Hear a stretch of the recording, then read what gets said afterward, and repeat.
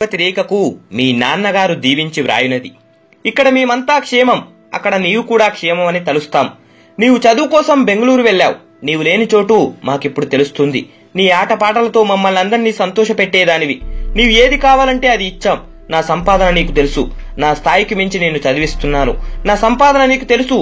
ఈ మధ్య వ్యవసాయం అంత లాభసాటిగా లేదు. భగవంతుడి దయ వల్ల కొంత నయం.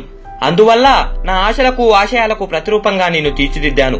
ఉన్నత చదువులు చదివి మంచి ఉద్యోగం చేస్తానని, నీ భవిష్యత్తు బాగుంటుందని నీవు పట్టుబడితే కాదనలేక నిన్ను బెంగళూరు పంపించాను. నువ్వు బాగా చదివి ఉన్నత స్థానంలో ఉండి మా పేరు నిలబెట్టు తల్లి. సీనుగాడి కూతురు పట్నంలో మంచి ఉద్యోగం చేస్తుందని, వాడి కలలు ఫలించాయని ఊరు వారందరూ మెచ్చుకునేలా ఉండమ్మా. రేఖ, రాత్రింబవళ్ళు కష్టపడి చదువుతూ ఆరోగ్యం పాడు చేసుకోవద్దు. ఎందుకంటే ఆరోగ్యమే మహాభాగ్యం కనుక నీ భవిష్యత్తు గురించి ఎంత ఆలోచిస్తున్నావో నీ ఆరోగ్యం గురించి కూడా అంతే ఆలోచించు. అలాగే నీ ప్రవర్తన 10 మంది మెచ్చుకునేలా ఉండాలి. తీరిక చేసుకొని రామాయణ మహాభారతం లాంటి పుస్తకాలు చదువు. అవి నీకు కొండంత అండగా ఉంటాయి.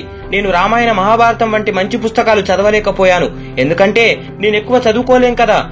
అయితేనేం మన గుళ్ళో ప్రతిరోజు రామాయణ భారతం ప్రవచనాలు వింటుండేవాడిని కదా. అందుకనే నీకు నేను తెలియజేస్తున్నాను.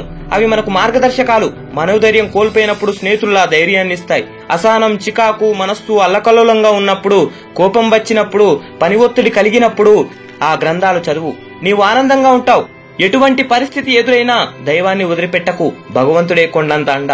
ఆయన ధ్యానం మరవకు. నీ ప్రయత్నం నువ్వు చేయి, ఫలితాన్ని ఆశించకు. ఈ విషయాన్నే భగవద్గీతలో శ్రీకృష్ణ పరమాత్మ నీవు నీ కర్మ చేయి, ఫలితాన్ని ఆశించకని అర్జునునికి చెప్పాడు. నీవు భగవంతుడి యందు భక్తి కలిగి ఉండు తల్లి. ఆయన తోడు ఉండగా అధైర్యపడవలసిన పని లేదు. ఎల్లప్పుడూ సత్యం, మృదుభాషణ కలిగి ఉండాలి. సందర్భోచితంగా, సమయానుకూలంగా మాట్లాడాలి.